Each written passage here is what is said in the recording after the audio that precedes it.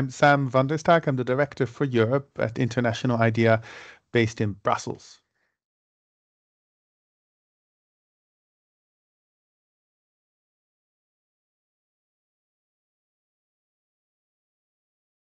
Well, European politics are largely about coalitions and forming majorities.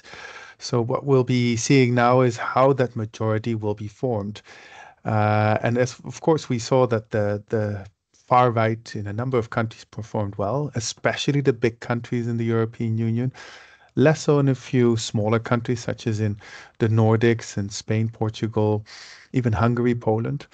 So now that coalition has to be formed, and the expectation is that overall the centrist policies that we have seen over the past 5 years, if Ursula von der Leyen becomes the president again, will continue. It will continue with slight changes, but we can expect more or less the same course as we have seen over the past 5 years. The other thing that will change are the positions in parliament. So some of the winners, especially on the far right, will demand more top jobs in the parliament, committee chairs, and so on. And that's because they did relatively well in the European Parliament elections. But ultimately, it's about how the Council of the European Union is formed, and that's the heads of state and government.